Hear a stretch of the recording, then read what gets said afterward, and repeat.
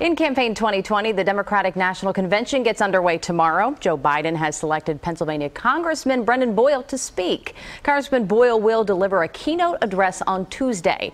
The DNC says he will offer ideas and perspectives on how to move America forward. Congressman Boyle has been representing Pennsylvania's 2nd congressional district in Washington since 2015. Now, that includes this district is all of Northeast Philadelphia and parts of Montgomery County. I spoke to Congressman Boyle just a short time ago. I'm going to have more tonight at 11.